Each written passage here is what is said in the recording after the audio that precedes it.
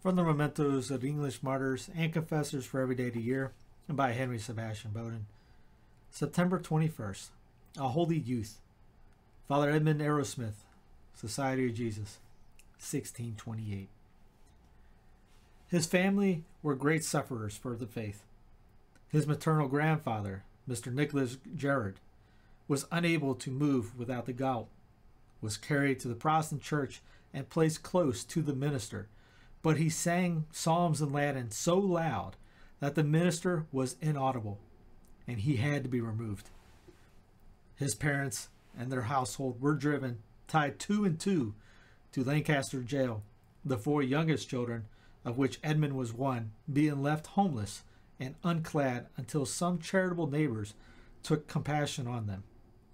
After some years, to ease his now widowed mother of her burden, a venerable priest took charge of Edmund.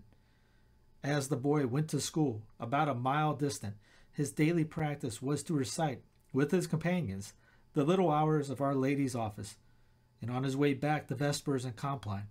After his return home, he would withdraw to his oratory, and there perform his customary devotions of the Jesus Psalter, the 7 Psalms, etc.